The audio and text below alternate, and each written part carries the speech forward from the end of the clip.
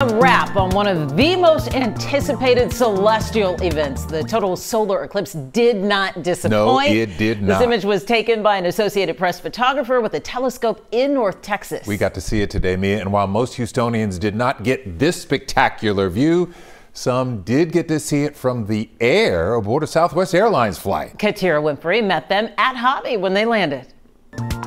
Passengers on Flight 1910 got quite the welcome at Southwest Gate 41. Rajiv Ajota lives in Houston but flew to St. Louis just to come right back home. And I saw that Houston was a bit cloudy today, so I'm very happy that I made the choice to go fly it and see it in the air. His next chance to see an eclipse in the U.S. is 20 years from now, so this trip didn't disappoint. Oh, it was phenomenal. It was some of the best, I think it was one of the best choices I've made to see it in the sky. Seeing the horizon go from light to dark, it was great. Brandon Fredman had the same idea, but for him, St. Louis is home. He saw the eclipse in 2017 and figured he'd try out a new vantage point. It was really cool just to see. It's not something you see every day. Okay. And it was a great view of the land, kind of seeing what was like above and below.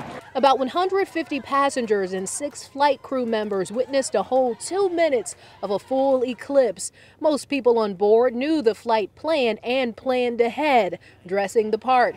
This passenger with her star-covered dress.